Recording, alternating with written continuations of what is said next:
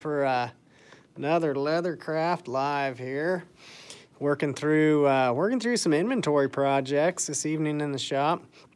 So working on a little pad folio here. Actually had a couple fronts going on. This one here I was kind of excited. We did, instead of a geometric through these pieces here, went ahead and did kind of a decorative cut. Which really happy with how that turned out. This one here, I got a little tiny basket stamp we're going to use on, but I got a little bit of tooling to finish up here. So we're going to jump right into it. Ashley, good evening. Glad to see you on here.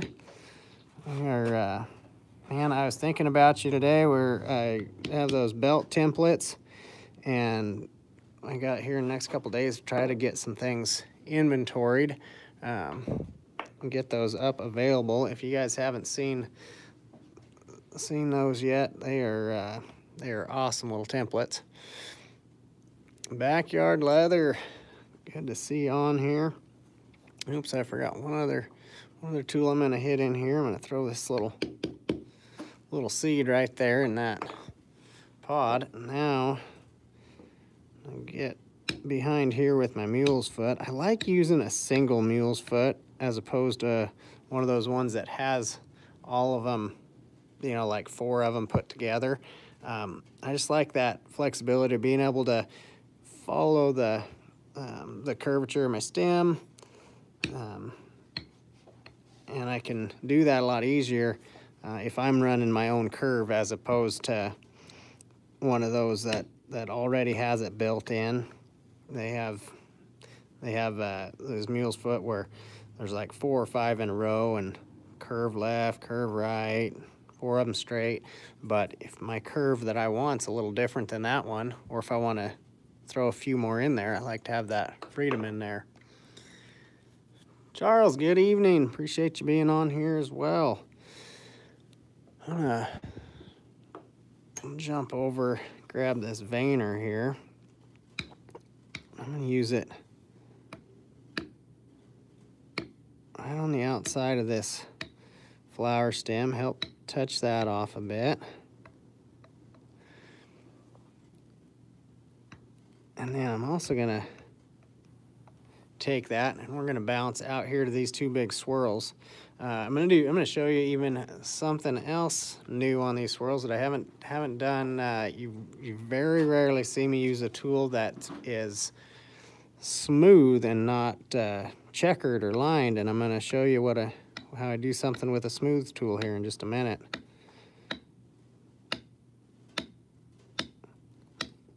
This is not the smooth tool, obviously. I'm kind of rotating that veiner around as we go. Hello, David from Texas. How are you? Hello, Jake. Calvin, yes, happy Labor Day. Is anybody else celebrating Labor Day by laboring? It's kind of an odd thing. I know a lot of people don't do that these days, but I still enjoy it. Gosh, are you ready for the Meet the Maker show? Man, we are getting there. We're going to do final shop prep here. Actually, starting this evening. As soon as I get done on here, Eric and I are going to be packing some stuff into the shop to start getting some things ready.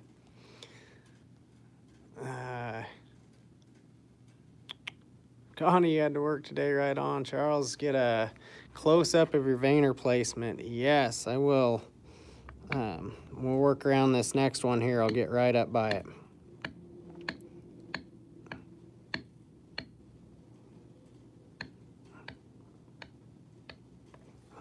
Fade that around there. I worked on a tote bag and coasters today. Definitely laboring on Labor Day, just right. Finishing with my wife after making some hats. Greetings from England. Hello, Albert. Yeah, Ashley, I saw those hats that you got going. Those are looking awesome. I'm excited for you to get that stitching all dialed in and be ready to take some wholesale orders. I think we need some 23 plus hats going. It'd be great. I don't know if you're actually planning on doing custom orders, but just throwing that out there. Okay. David, hello. All right, hopefully you can see that there. I'm trying to get the, oops. Trying to get the close-up there for you, Charles, but kind of a combination of a close-up, but trying not to shadow it too bad here. Oops, too close, I'm hitting the camera, there we go. You see, as I'm going around here, I'm watching my spacing between each one, and then I'm rotating that tool. As I do that, what I'm looking for is to see where the actual imprint is pointing to. So if we look at this whole space filler, this big swirl coming around here, where's the center of that? Kind of right in here-ish, right? Look for more of the center of that. And when I am rotating these, they're pointing towards that center. So as I rotate around here, I'm going to keep rotating that tool to keep that imprint facing towards there, kind of reaching towards it. That's just one of those small things that's going to help with flow.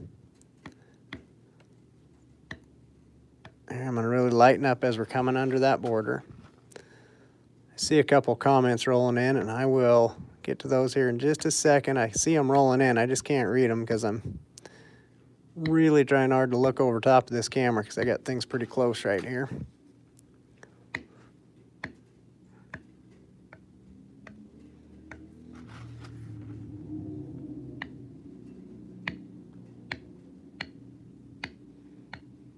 And that veiner, I always keep tipped. I never lay that down and get a full tool impression there. Okay, I'm gonna slide, whoops, tighten that up. Pick this back up just a shade here. There we go, get around there. All right, I have this 1-year tooling sitting right here on the table next to me. I use it for an order book. Awesome. Yeah, so this original pattern here, Connie brings up a great point. This pattern is available in the Leather Life classroom. This is one of the, I don't even remember what month. Somebody'd have to refresh me. I'd have to go back and look. But one month we did this whole thing as a project, and I walk you through step by step on tooling it. You get the pattern to download, and then also on the construction of it. It's a small notepad cover. Eric, could you mind handing me that one right there? Finished one? Yeah, thank you, sir. So this is one finished out where I did a larger basket stamp in there. This is the one we actually built during that class. And it opens up. It's got the notepad that slides in there, card holder, pocket for loose papers, and then the closure with the pin there. So it's kind of a neat little project. But I'm doing up a few of these for inventory in the shop and doing them a little bit different. Eric's been in here working with me on some tooling stuff, so that's a great pattern to kind of work on some stuff with. And then I'm just kind of finishing up some stuff on here. And like I said, this one we did some decorative cut work. This one I got a little tiny basket we're gonna run, and just gonna make some things look a little bit different there. All right, flower center here. We're gonna put this in a few different steps. We start by just hitting that one down. Joe Gray from Westchester, Pennsylvania. All right, joining in from a ways away there. Okay, once I hit that center down, now I'm gonna take this center liner, which it's kind of like a vertical line thumbprint, but it's got the concave in there to fit around. I'm tipping this back. Anytime I'm tipping a tool, all that's doing is softening an edge, what I kind of call softening that back edge of that instead of getting your full tool impression. So this, like many of the tools, is one that I work with it tipped one way or another. We're just going around each of these petals, putting a little shading inside those petals around that center. Help bring that center to life a little bit.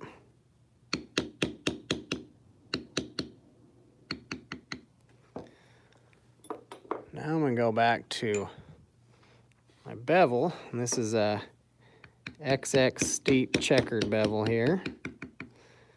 I'm going to really bury that in on those petals right down next to that center.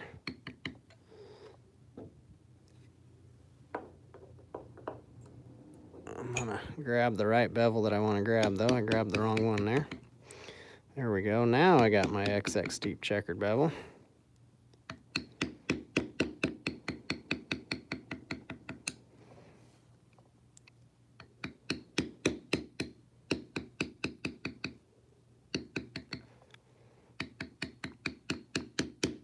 When I come in next to that center, I'm careful not to run all the way into those seeds or anything. All right, once that's ran in there, now I'm going to go back to that center tool again. Now, if you're using one with seeds around here like this, you got to be careful when you do it. Make sure those seeds are lined up so you don't smash them down, because that'll aggravate you if you do that. And we're just going to reset that in there. Calvin, all right, we'll catch you next time. Enjoy the family time. There we go. Look at that, just kind of really sharpens that center up a lot. Okay, next thing, I'm gonna go to work with my round bevels here. Now this is gonna be something where I'm using these as a lifter and just kind of helping to add a little extra definition in here.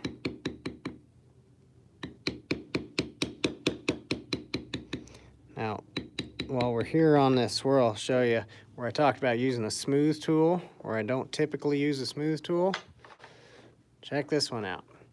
I'm gonna grab this smooth pear shader. I think this may be the only smooth tool in my block right now, but it's just a little, kind of a medium-sized pear shader.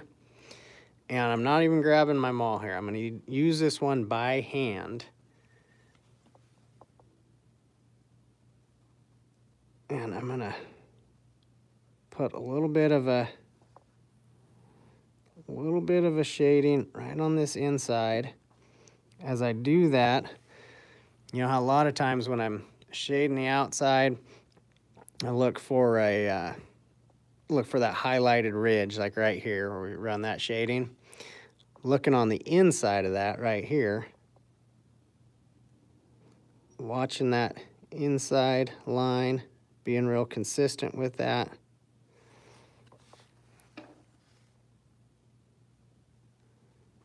Rolling this around here, and then I lighten up my pressure and fade out. I'm going to go back again, kind of soften that line there. Just throws a little extra definition in there, and then we come back with our decorative cuts here in a little bit. Just really helps touch that off. So I'm going to do that over here too.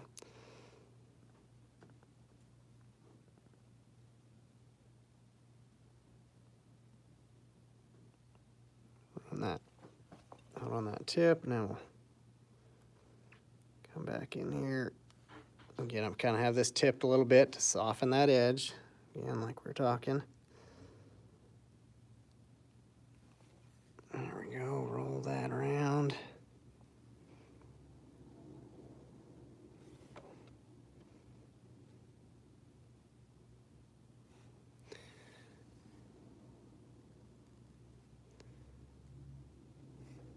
All right.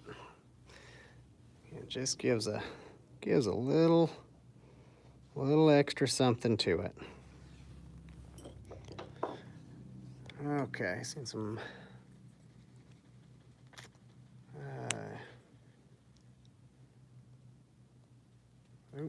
oops, trying to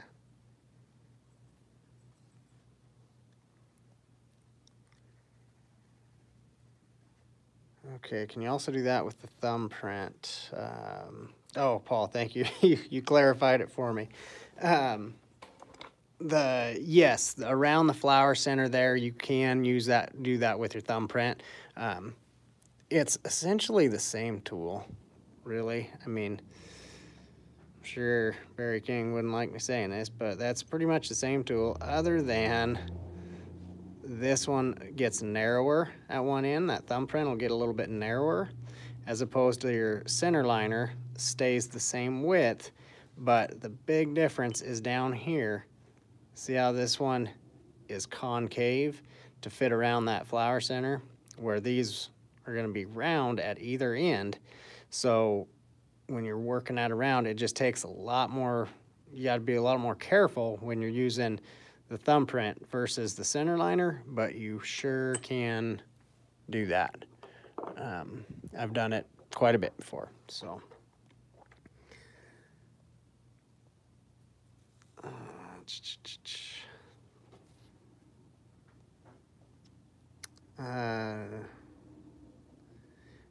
Yeah, with the smooth shader there, you get the burnish, but I'm also actually pushing down with that too, so where you get a little definition going in there. And then once we come over that with the decorative cuts, it just, again, just adds a little bit to it, that burnish effect. Like looking at this one, you can see that light moving where you see the actual, oh, I don't know, the definition in there, if you will. Okay, so the round bevels here, let's see, I think, what round bevels are using. So these are the checkered round bevels from Barry King. This is, we had this debate on size the other day, and I forgot to go check my catalog just to double check, but this is a larger one. I think this is the largest round bevel he offers. It fits really good in this particular pattern here on a lot of these curves. And then there's a smaller, you can see I just went to do that. That's a little tight a curve, so I'm gonna wait and grab my small one for in here.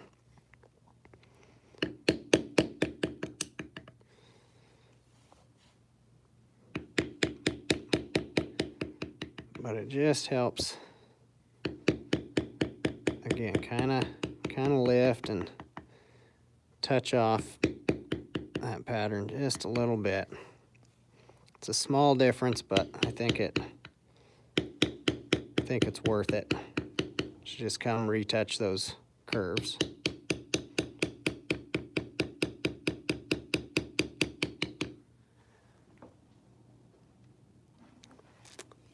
Yeah, the largest round bevel is a 4. Yeah, I'm pretty darn sure this is a 4. Pretty darn sure, but I've been wrong before, so it could have happened again. Okay, now I'm switching to my smaller one. I'm not positive on which size this one is, so but I would think it's a 1 or a 2.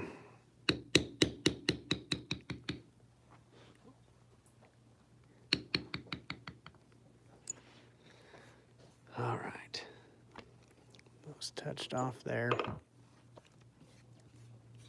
Looking pretty good. Now it looks like we're getting down to some decorative cuts and backgrounds. I'm gonna go ahead and touch this with just a light little bit of water here.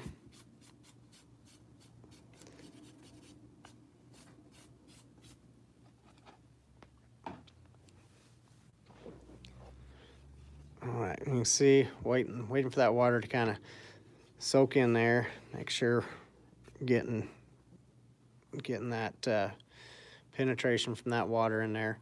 You can see where we have that shading in there. It doesn't penetrate as fast where you have that burnished down, compressed the fibers of that leather. It doesn't soak in quite as quick there. Just kind of a interesting point as we're looking at that. But I think we're good to go with some decorative cuts here. I'm gonna start right here on the flower. Remember, always getting A little bit of curve with those cuts.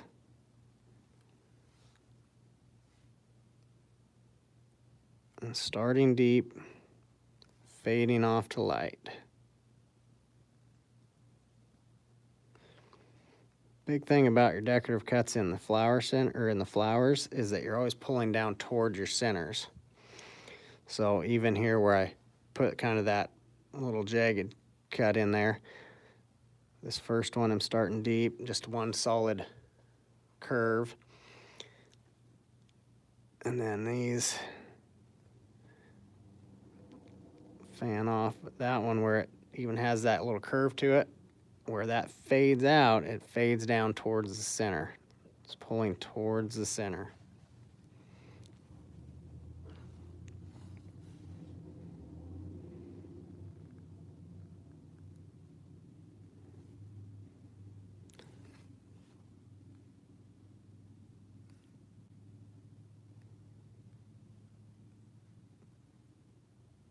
There we go.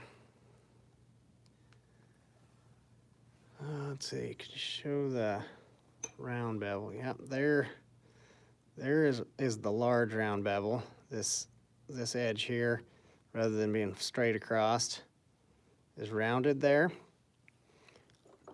And then my smaller one is right there. That shows that round edge. Not focusing very good to show the checkering, but at least you can see how that's rounded there.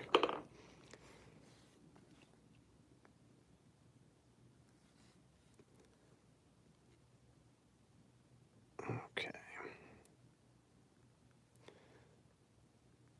Start working through some other decorative cuts in this vine work here. Now, like I always say with these decorative cuts, there's no real right or wrong.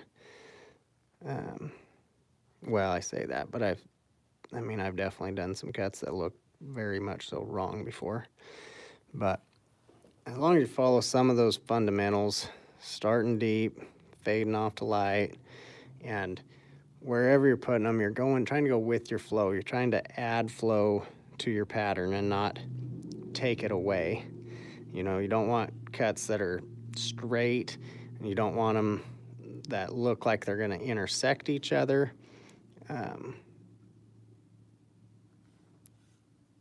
You don't want them running crossways across vines or across your flower petals. You know, just pulling from one side to the other, pulling down. We talked about pulling down towards the center there.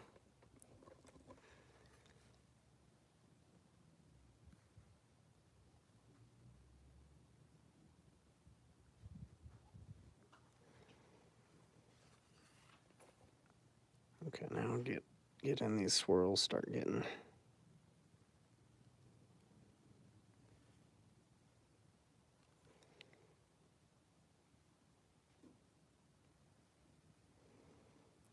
right in that shadow that we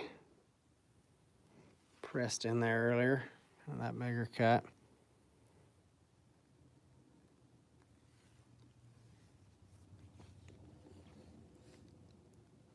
Come down here as well, stack a few cuts on that outside. Hold down here, just looking for nice smooth, even cuts, fade out there.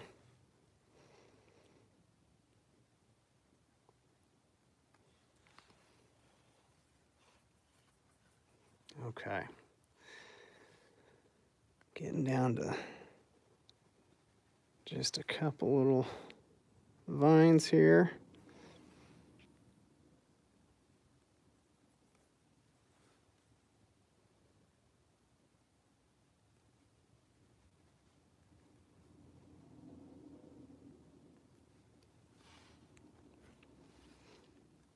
Now, time for backgrounds. So, for backgrounds on this, I'm gonna grab my bar grounder.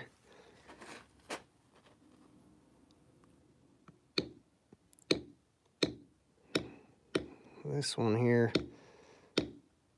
this is my, let's see, 7 seed. Number 30 is the size on it, but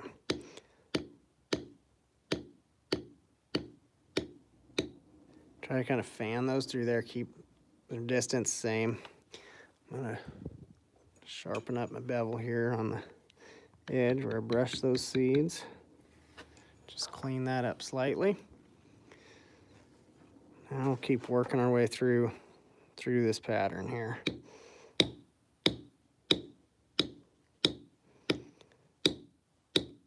Now, like in this space, you can see that's not quite enough to reach across there. I don't want to leave that little gap.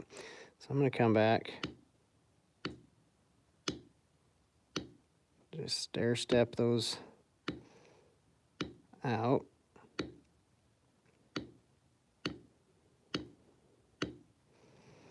We pick up that outside edge there. Crisp that up just a little bit in a couple spots.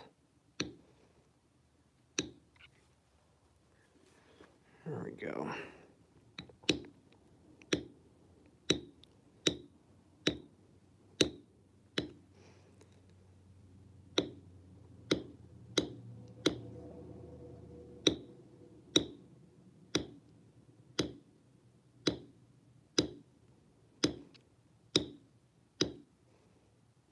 There you can see where I fan that across there.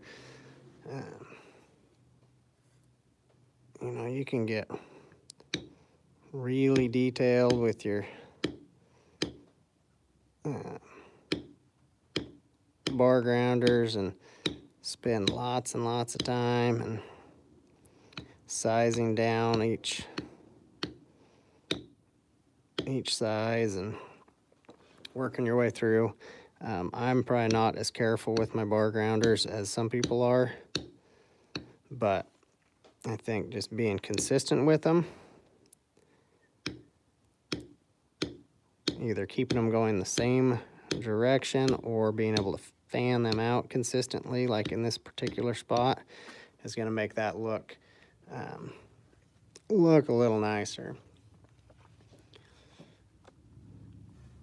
Kelly says, "Oh no, I'm late. What did I miss?" Oh, we gave away so much free stuff.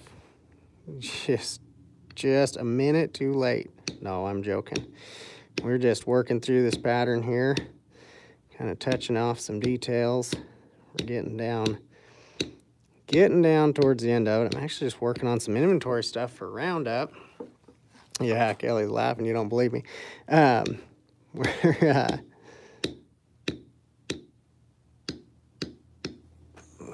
kind of doing this background. Here's the other one that we've already done. Did some decorative cut work in there. This one's going to get a little bit of basket stamp. Going to be a smaller basket stamp than the one that we did in the classroom. The classroom one we used a larger basket stamp, or I did on mine. This one's going to get a little itty bitty tiny one. Your bar grounder never comes out that dark. What am I doing wrong? Either it's going to be one of two things, Connie. Either your leather is too dry, like way too dry, or more than likely it's too dry. I doubt you could be going too wet, but basically your moisture content isn't right, or you're not hitting your tool near hard enough, which it's most likely that you're not hitting your tool hard enough. But yeah, be one of those two things for sure. Because I know you have Barry King bar grounders, so the tool's the same. We just need to probably just need to hit it just a touch harder.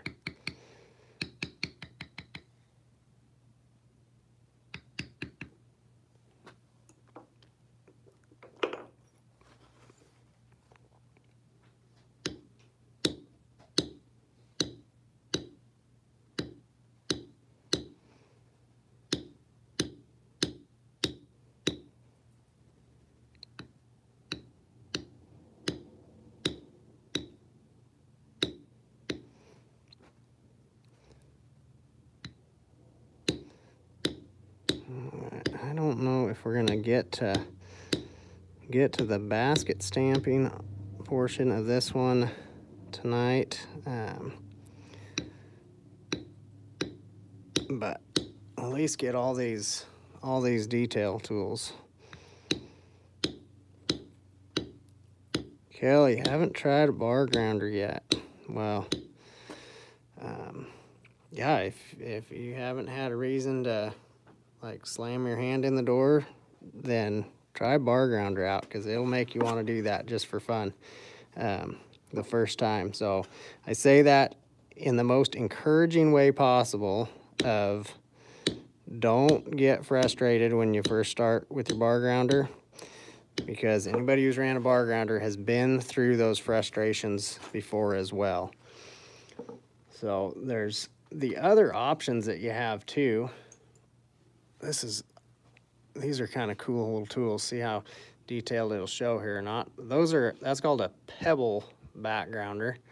A large and a small one. And I'm going to show you what that looks like out here out on this edge. And don't panic that I'm doing this on my good piece. This actually gets covered up with the spine here. But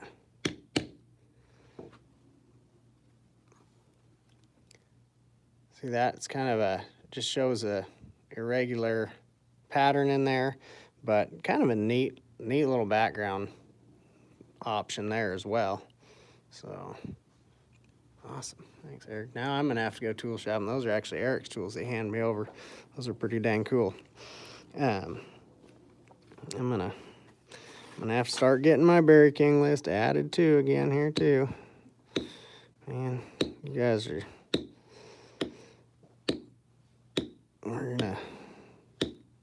We're gonna keep him in business, that's for sure.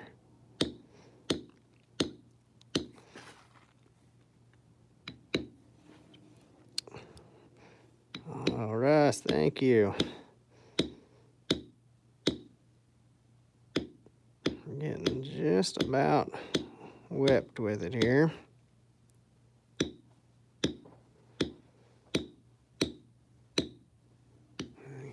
How are we looking on time there?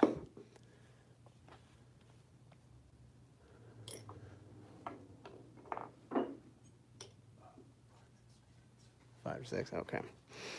All right. So we got our bar grounding done. I'm gonna, nothing better than some berry tools or clay tools. Judson, thanks, man. One thing I didn't do there that I am going to do is out here in these little crevices, I'm gonna just barely touch that bar grounder in there.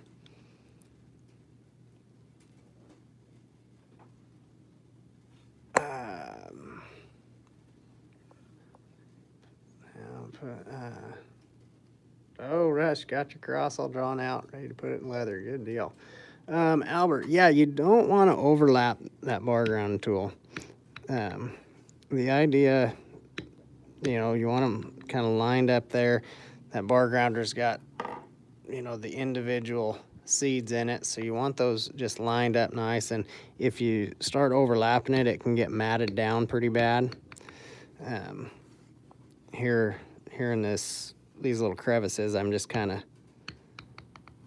popping up that corner there just to help add a little extra definition off these corners. But yeah, no, you don't want to overlap those. I wouldn't say it's necessarily the same with all background tools, at least not when I run them. When I run a matte backgrounder, it gets overlapped a little bit. But yeah, there's a lot to those backgrounds when you start really diving in on the different tools. I'm not going to run my full basket stamp, but I will show you, seeing how we've been talking about it, I'll show you how I'm going to set that up and be ready to run that here probably in the morning. But I'm going to grab a straight edge, and when I start this, I need to just pick a spot. It doesn't really matter. There's no right or wrong. I could run them straight across here if I wanted to, but I want to run them at an angle. So I'm just looking here. I'm going to base this off of this corner here, and this inside corner here. Actually, we'll go outside to outside, make it easy here. This outside corner, and I'm gonna run a line.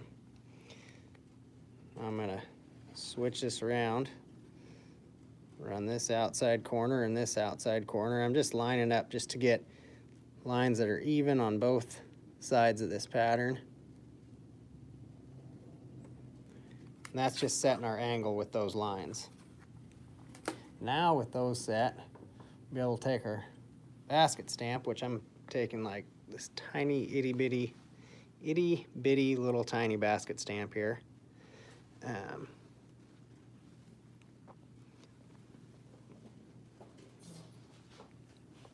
And we start on one side of the line, then I jump to the other side, put those little feet in each other. I run that all the way down where that tool overlaps. We'll work our way all the way up the line, going each side there. Yeah, Kelly, you got this one by accident. It's an awesome little tool. It's definitely time consuming. You go to filling up much of a big space, but it's pretty darn awesome.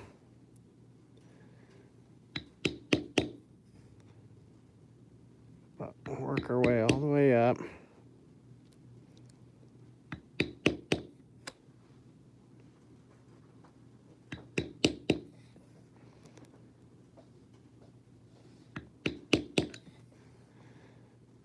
And once we get up that line, then we can come back and actually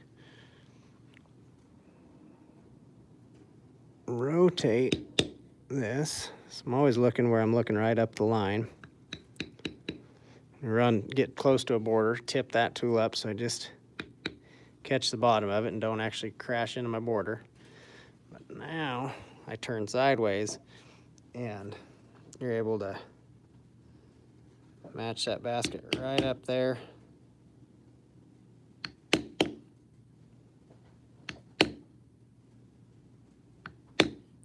Roll right down your line again.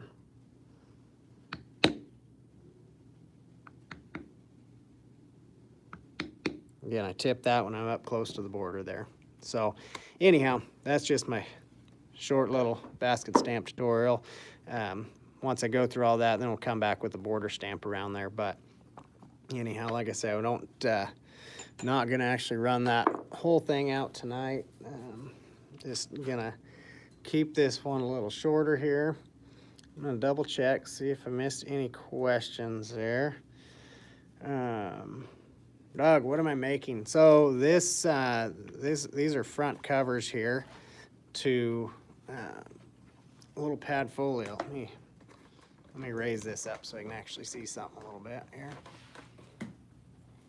This little pad folio project. This is one that we did. We did in the Leather Life classroom, and just has the little notebook that slips in there. This is the small pad folio. Call this the on-the-go pad folio. It's got the little pin closure there. You know, kind of a neat decorative little project there with the scalloped on there. But anyhow, I'm doing up a couple of these for inventory in the shop here, and so we're doing some different things out in this area where I put that larger basket stamp on the class project one. But doing a couple different things there and touching those off and working through these projects. But we got the Pendleton Roundup coming up fast, super fast. The kickoff parade is actually on Saturday, so we will be ready to go there. Doug, how much am I charging for them? It depends on what I wind up doing dye work wise, and also time wise, whether I wind up, not the back of this piece, but the back cover, what I wind up doing carving wise on there, because I just haven't quite decided yet. We're just laying these out and getting some stuff rolling. So it's it's hard to say exactly what they wind up at by the time I get done here, but that just depends on how busy the week gets, actually. So general range on these, you're gonna be, gosh, by the time we get done, we'll be probably in that, you know, with the partial carve ones, we'll be in that, you know, 225 to 325 range. Again, depending on what we wind up doing on the back side, how much carving we go there, could go a little bit more. There's one that I'm going to do. We're going to do a pretty intricate pattern and do full carve front and back. That one's going to get up there a ways as well, and we're going to do a little different stuff on the interior of that one. So there's ways that you can add to this base pattern that we did in the classroom. There's things that we do, again, jazz up your interiors and stuff a lot to really up that price point value, which is what will wind up doing on these inventory ones. We won't stick with just quite the base model there. We'll up those a little bit to hopefully kind of be on brand for what we got going on in here right now. But anyhow, that's, yeah, the pricing thing. There's lots of different directions you go, and that conversation can go a whole lot deeper, like we've done in the business builders episodes before too. And somebody asked about a ruler. This ruler here, it's called an Omnigrid, and they're awesome. They come in, you know, different widths, different lengths. You know, this one started at 18 inches and then I broke it somehow. So this just goes in my little small case that goes back and forth to the home shop in here with me. But I got a larger one that I keep all the time. That's the full, oh, thanks. Yeah, that's the full 18 inches, and I love this thing. Works so good. Yeah, you can pick these up. Most craft stores, things where you get like fabric and things, I think that's where they're probably actually designed for, is more your sewing type of crafts, but they work amazing. Appreciate you guys hanging out with me tonight, and hope you enjoy the rest of your Labor Day evening. We will